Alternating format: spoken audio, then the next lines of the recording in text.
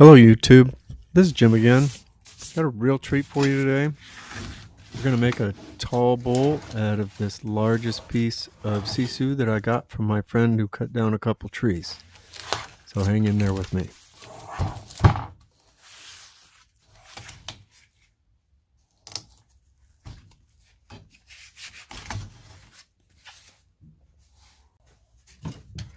The sharp-eyed among you will notice that this bowl was processed on October 8th, 2023, and I am turning this on December 6th.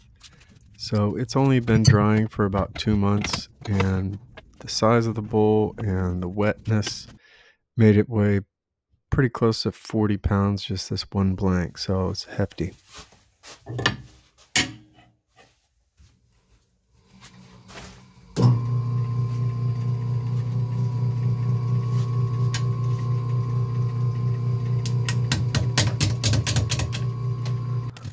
So as always, I like to work on the corner first to help start shaping the bowl, making it round, and also bring the bowl into balance so that I can eventually turn the speed up and make the turning faster and more pleasurable.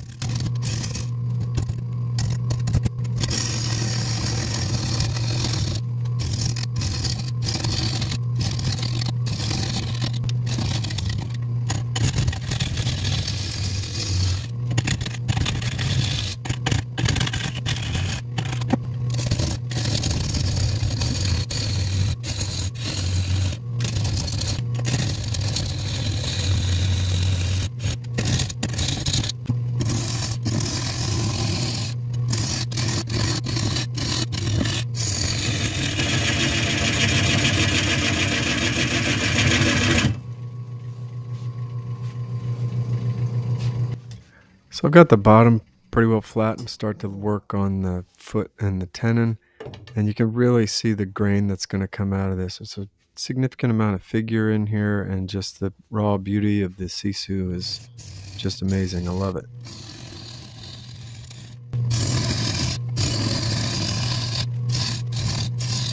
So it's right about here that I noticed that all the really cool figure is pretty far out at the edge of the blank on the bottom here, so that's where I decided to keep the bottom really fat and to work the shape from there.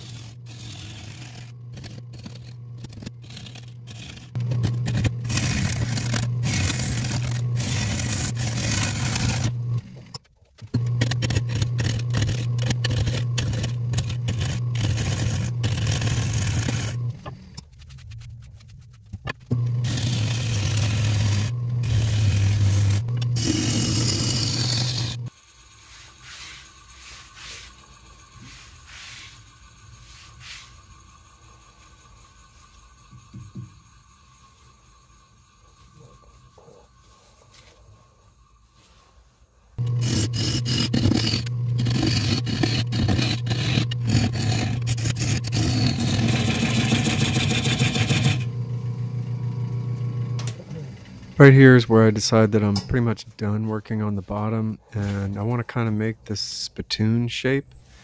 You'll see more when I change the angle of the camera here in a minute, but it really is pretty nice.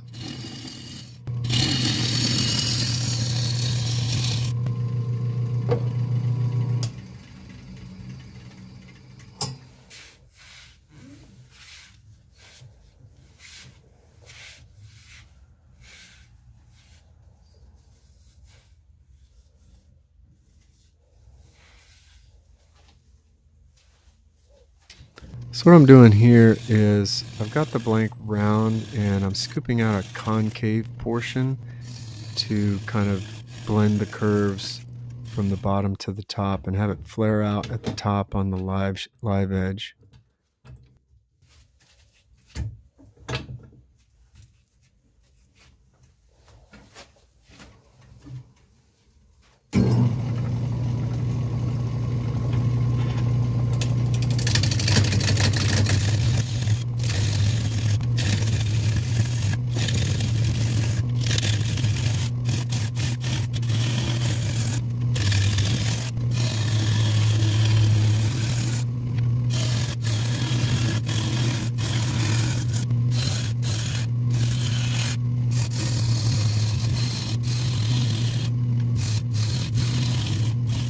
Now here with this new camera angle, you can definitely see the kind of spittoon type shape that I was mentioning earlier, and how the live edge is going to come into that. And also you can really see how that grain is really just going to be amazing.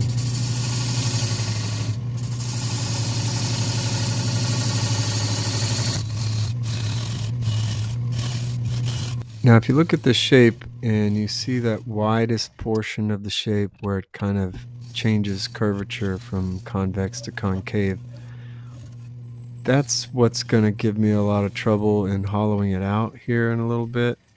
It's really, really tricky, and you'll see what happens.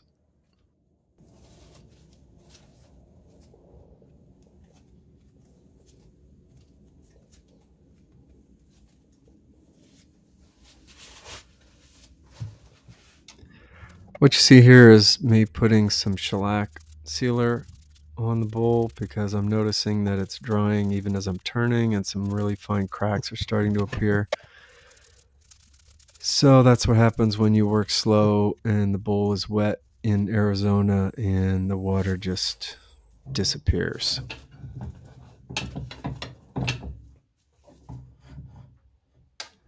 So here I'm forming the tenon so that I can flip it around and grip it with my 4-jaw chuck to do the hollowing. Just trying to make sure that's all nice and trued up and round and dovetailed and ready to go.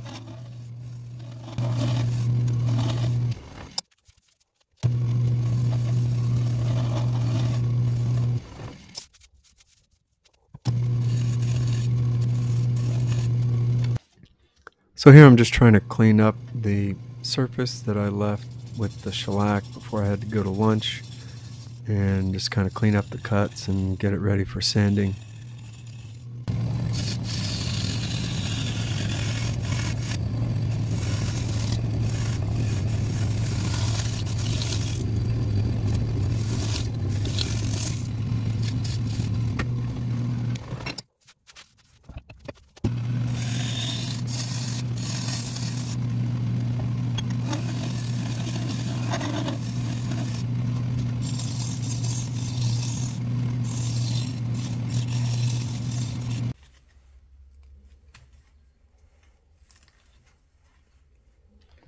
And once again here I'm using a shellac-based sanding sealer as my first coat of finish, and boy does it make that grain pop. Wow, this is the payoff that I always enjoy every time, even though I'm hating the sanding beforehand.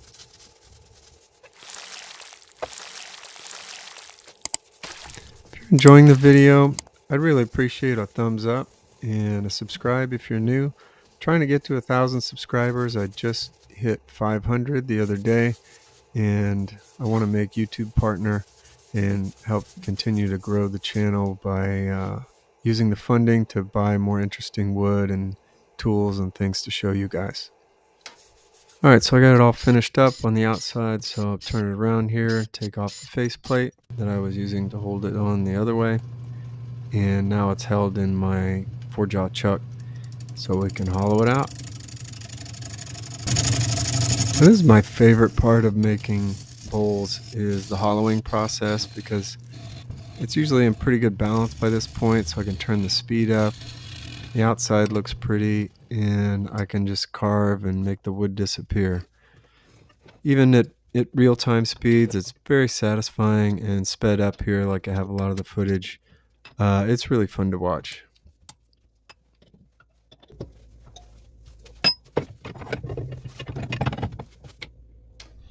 So if this is your first time seeing me do this, I'm rotating the headstock here so that I can a little more comfortably get the bowl gouge in there. You have to keep the bevel of the cutting surface in contact with the wood as you cut, and if I'd kept it the other way, I would have had to reach really far over the bed of the lathe, and it's awkward and uncomfortable, and eventually I wouldn't be able to do it. So this allows me to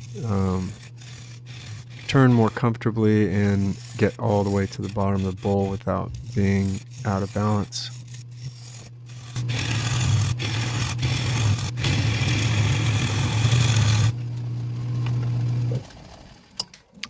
As you can see here, the remaining bark is just coming off really easy. And this is only 2 months after the bowl blank was prepared, so the bark on this particular species just doesn't like to stay on. So this is going to be intended to be a natural edge without the bark rather than a live edge.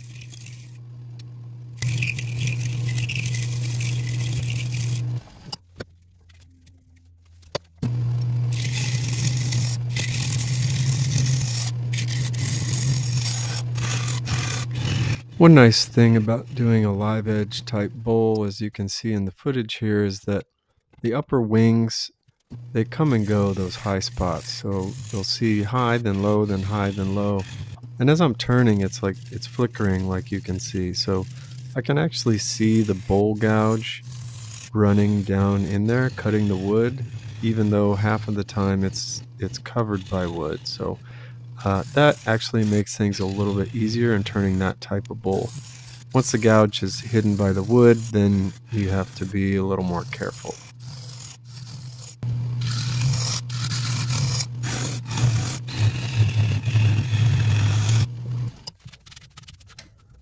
So if you look carefully, you'll see that my tool is extending pretty far beyond the tool rest at this point. It's 4 or 5 inches maybe. And the farther out that gets, the more vibration you get and the more risk you get of getting a catch where the wood grabs the tool, sometimes violently. So you really want that tool rest to be as close as possible to the wood that's getting cut.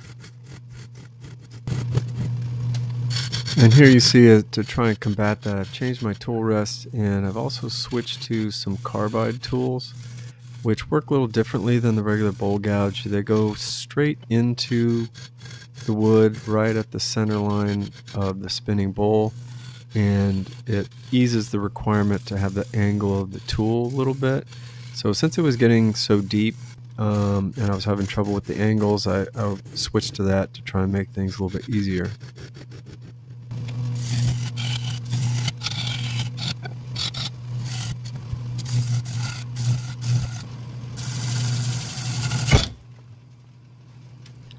Now that was a catch. That's where the wood overwhelmed the cutting edge of the tool and pulled it down, pushing the other end of the tool up pretty violently. It didn't hurt, gouged the bowl a little bit, but it wasn't too bad. But since I had to keep my hands further back away from the edge of the bowl because of the live edge, didn't want to get hit by that. It made hollowing this very difficult with the overhangs and the angles that I had to go for.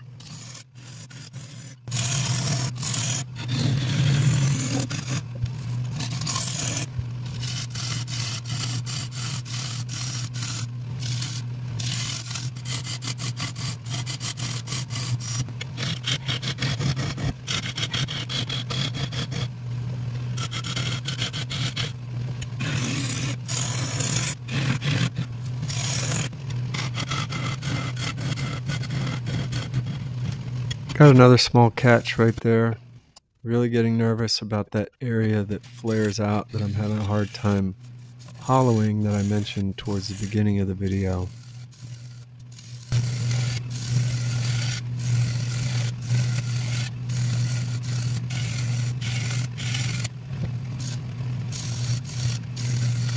So as you can see, I'm keeping my left hand way back away from the bowl and the tool rest, just because I'm pretty gun shy at this point and I don't want it to get trapped in between any of the spinny bits.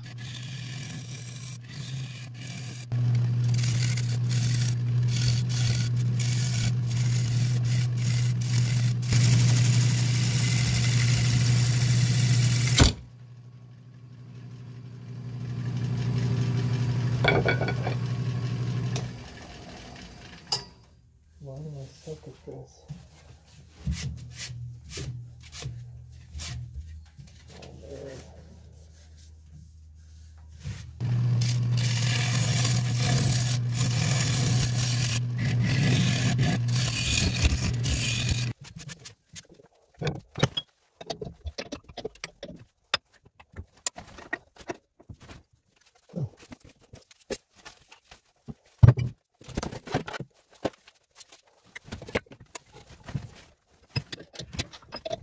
So I got that second catch. I went back to the gouge and I realized I was really getting to the limit of my equipment in being able to hollow something this deep. So here's where I try and rotate the headstock further around and use my outboard turning attachment, and that didn't really work out. So at this point I was just super nervous. I couldn't get my bowl gouge in there, so I had to go back to the carbide, and it's given me problems before and it's going to give me more problems.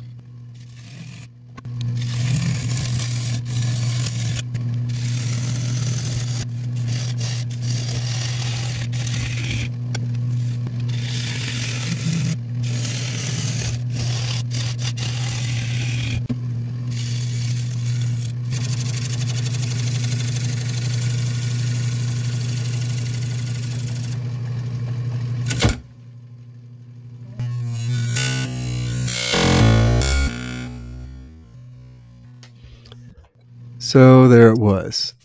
Big catch. You could see me checking the depth at the bottom of the big divot that the gouge left in the bottom of the bowl. Still had some wood left, so it was going to be salvageable, but I'm pretty disgusted with the whole affair.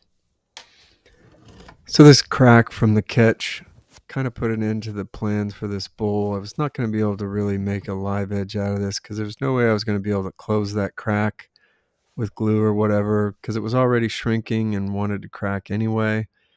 So I had to go to plan B.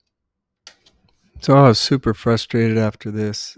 I had high hopes for this bowl, and so I let it sit for a couple of weeks because I couldn't figure out what to do with it, and I was just kind of disgusted with myself. And then I decided, you know what, I'm just going to get rid of the top of that, and came back and turned it again. Unfortunately, I don't have footage of that because I wasn't sure if it was going to survive. So yeah, what you see here is the final product. I was able to get rid of the sapwood most of the way around, repair the cracks, and really make a thin, taller bowl out of this thing. And it came out beautiful. I'm super happy with it.